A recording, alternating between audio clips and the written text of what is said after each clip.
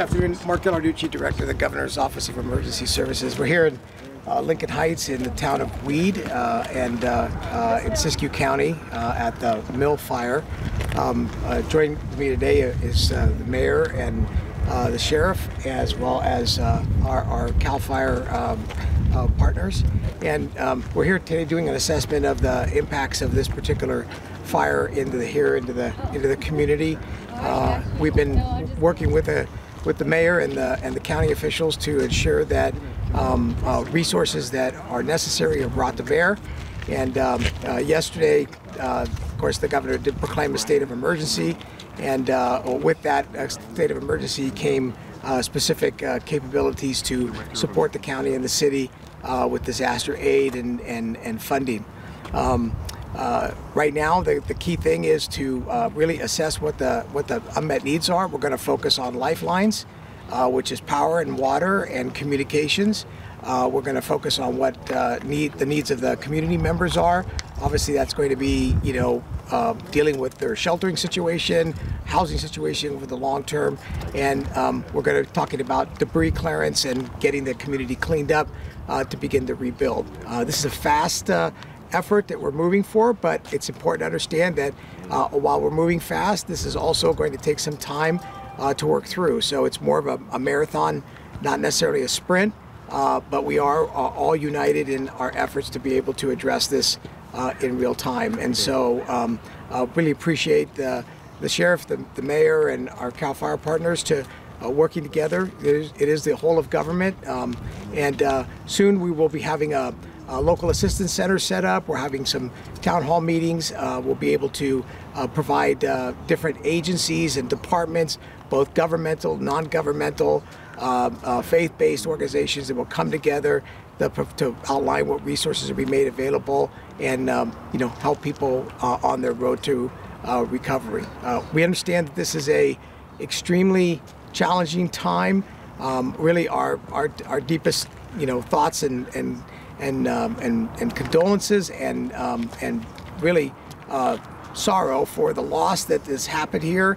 It's unfortunate we're seeing these kinds of events time and time again in the state, but I can't thank the fire service, our law enforcement partners enough for their immediate response to this, trying to keep this as contained as possible under very, very difficult circumstances.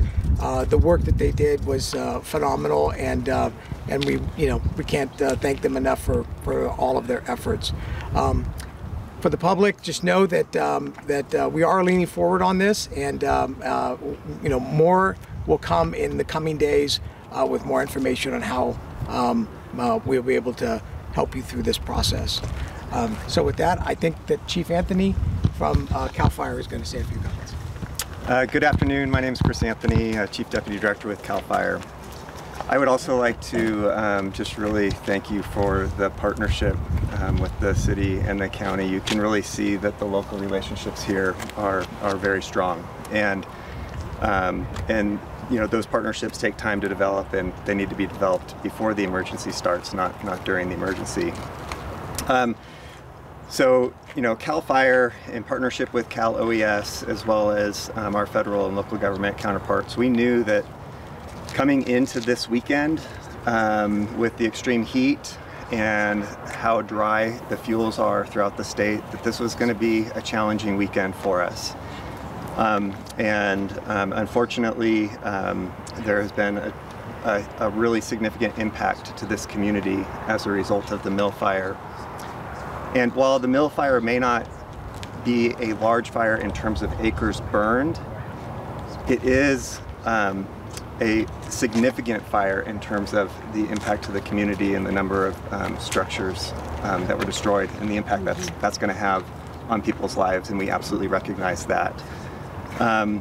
Before I turn it over to Chief Anzo, who's our local unit chief here, I really do want to thank all of the first responders, the firefighters, and the law enforcement officers for the evacuations that did occur, as well as getting this fire fairly well contained in a very short amount of time, given the challenges that they faced, as well as within just a couple hours of this fire igniting a second fire not far from here, the mountain fire, starting as well. So CAL FIRE, we have a lot of resources in the system. Cal OES has worked with the local government fire service agencies throughout the state to pre-position a number of local resources as well.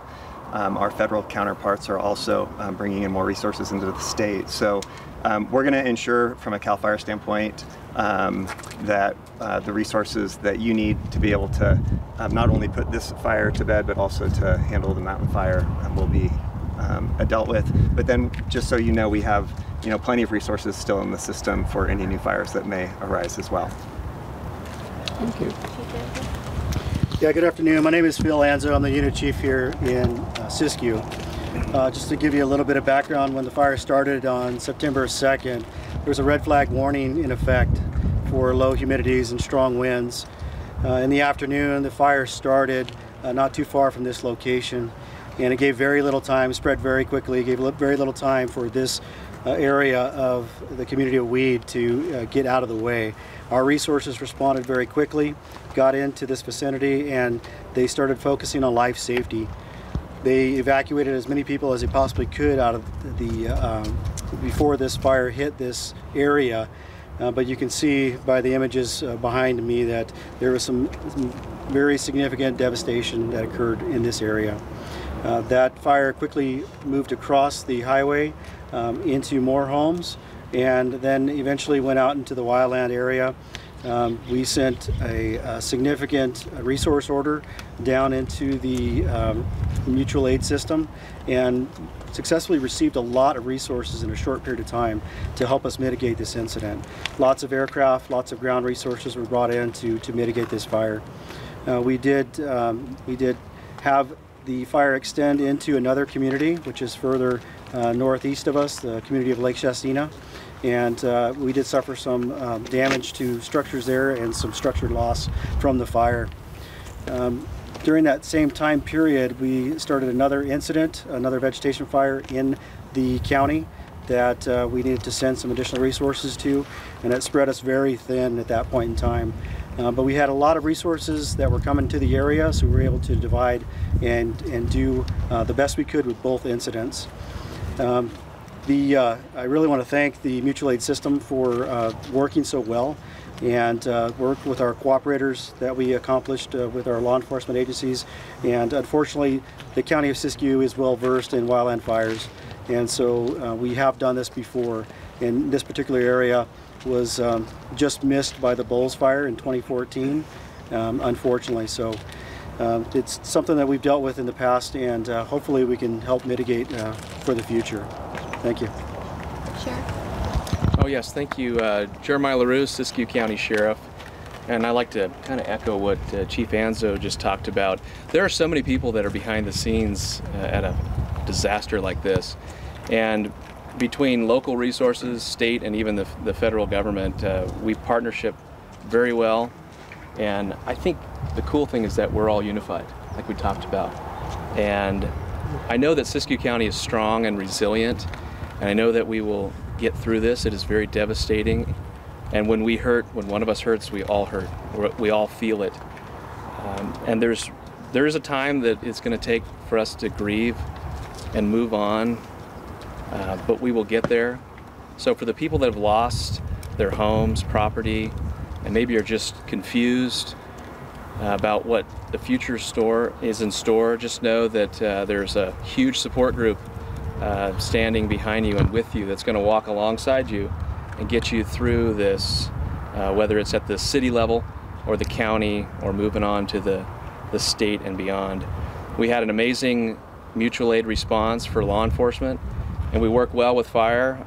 We are unfortunately well versed in the response to these, but we did have a great response with over 40 to 60 law enforcement officers that came to Siskiyou County just from a simple phone call asking for help. So the mutual aid system works, and encourage people to utilize that, and don't go at it alone. No matter who's listening, if you have something that's affecting your community, reach out. That's why Cal OES is there, and that's why there's other state resources, and of course the county level. So I appreciate everyone's support, and understanding, and just so the public knows, you know, we do hear you and we do feel what you're going through. And so we do talk a lot about things that are occurring. There's a lot of unknowns, but that information will be forthcoming as soon as we can. But we're there with you, just so you know. I'm Kim Green, and I'm the mayor for the city of Weed. I was born and raised in the city and in this community. Many of my friends that I grew up with, went to school with. When I look at this area, I see their houses that used to be here and know where they lived. And it was hard enough the first time, and now our little city's going through this again. As Jeremiah said, we just have to be patient and let things kind of spread out, and then see what we have and who needs what we have, and we will get all those resources to them.